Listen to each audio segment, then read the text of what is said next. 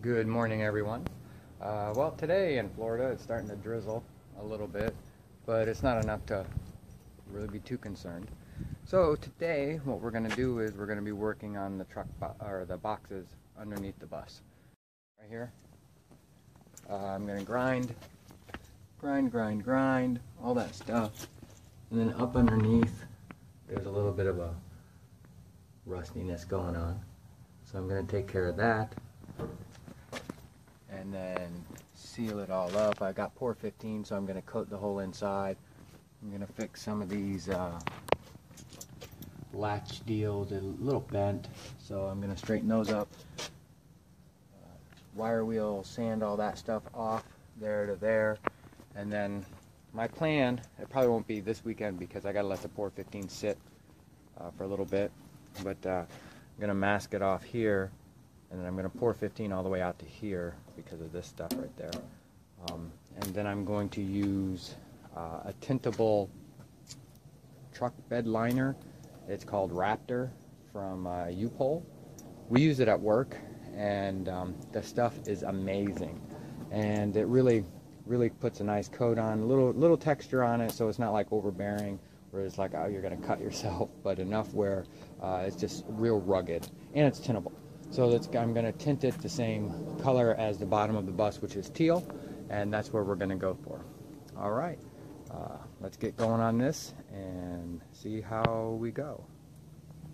So, busing companies, I guess, figure Bondo is the best way to hide something because it's all kind of crappy.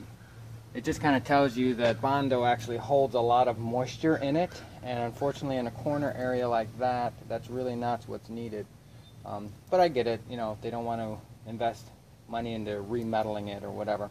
But anyway, so just a little heads up, it looked fine, but once you start grinding on it, you see all the bubbling rust all behind it, and I got to scrape all that out.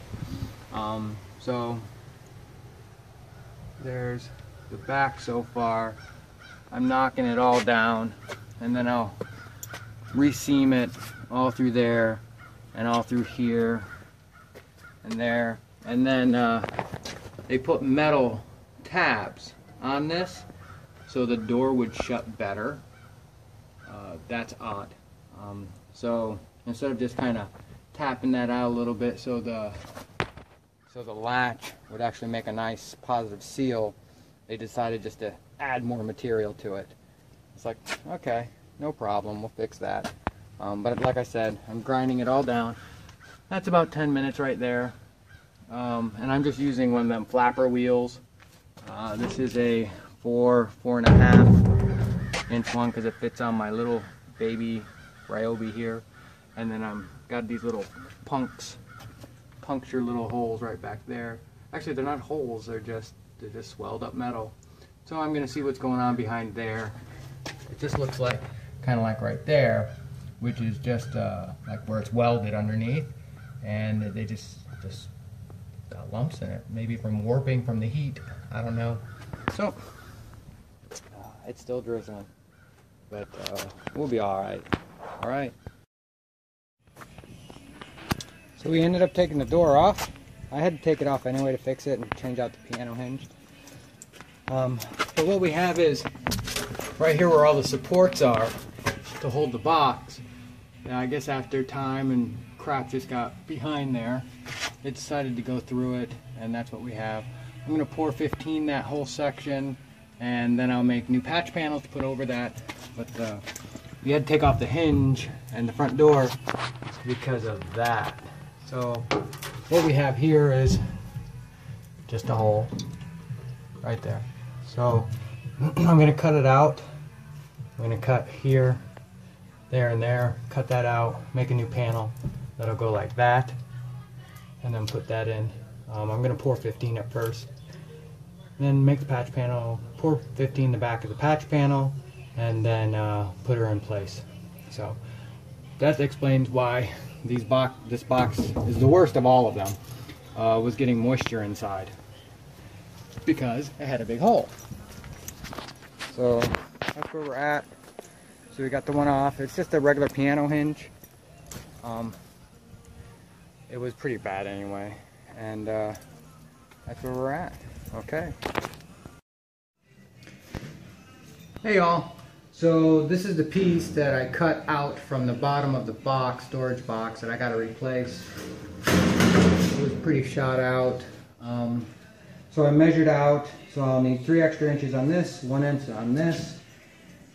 From here to here is 8, and then the bend in the box, and then from there down will be the rest. And then from here over to be the side. So here's the original piece right there, and that's how big it needs to be. Actually, from here to here is 8 inches. From here to here would be like 10, but it would only leave me a little bit left, so I'm just gonna cut the whole thing off. So what I'm gonna do here is I'm gonna cut the piece out, and then we'll go from there. So this is just a little bit of a video. I got this cool holder for the phone, Amazon, amazing. It works great. The clicker to take pictures is good, but it doesn't do one for video, so I just have to hit it manually. But anyway, so here we go. Gloves, safety glasses, and then away we go.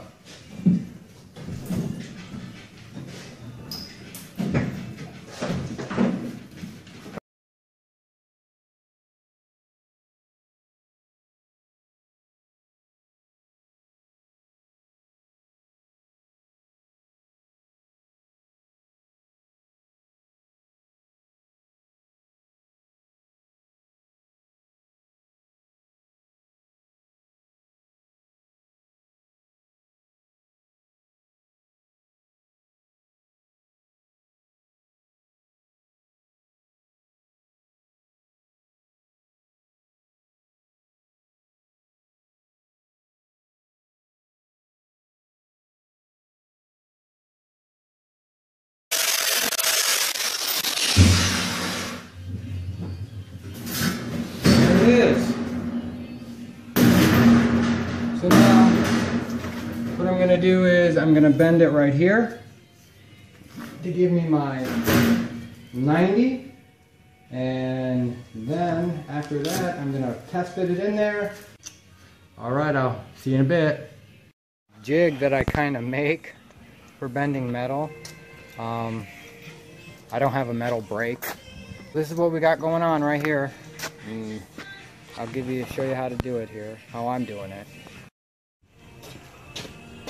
So all I'm doing pretty much is just, I'm holding this side and then bending this down, and then I take my hammer.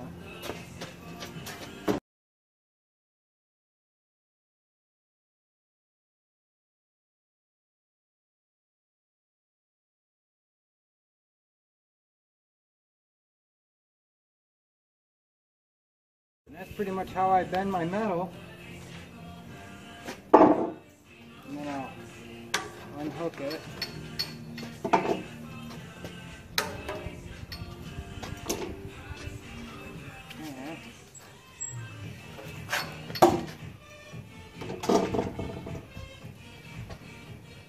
And then I'll smooth up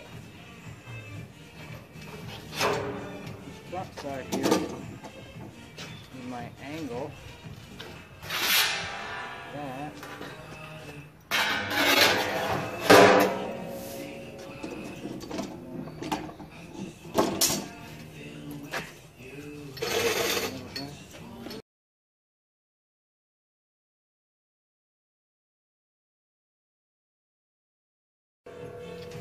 I'll just go a little bit more, a little bit over.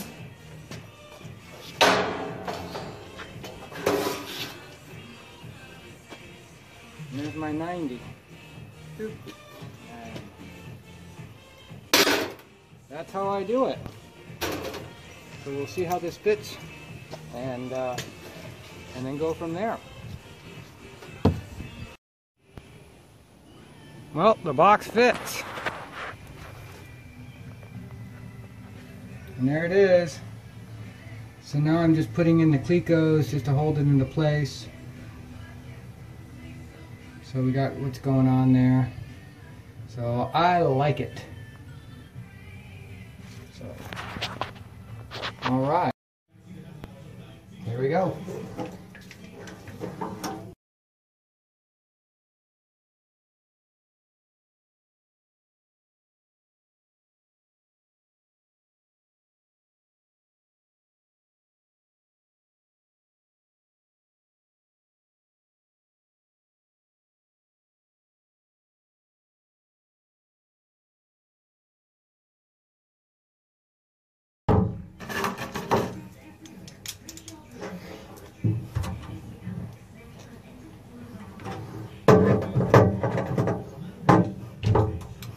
Yeah.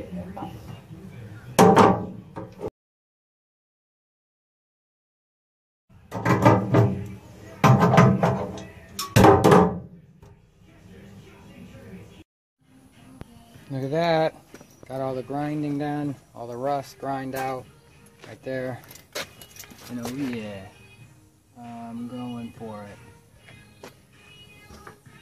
Take off the sides, I'm going to do the whole frame as well. So here we go. And here we are. All pour 15. All the rust was ground out. Got all up in there too. There. And then my patch panel. I pour 15 the back side. I had quite a bit of pour 15 left. And once you open that can, that's pretty much it. So I did a little spot back here that I had, a patch. And then when we go inside the bus, around the wheel wells, and a few months ago back, I welded everything in and put panels.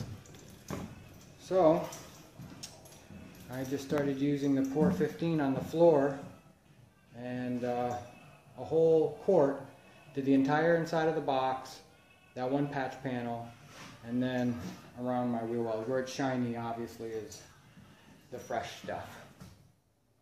Right there. So I pretty much got accomplished today what I wanted to. So I'm pretty excited about that. So we got everything done, like I was saying a minute ago, what we wanted to get done today. So I'm pretty excited about that. And I really thought it was going to be a 2-day process, but it only ended up being one. So with that being said, we are set for the day. Going to start cleaning up and getting all that stuff taken care of. I've got quite a mess. It's just, you know, metal and stuff like that. So clean up the garage a little, clean the outside a little, and that's about it. Put my panels away. So we are all set.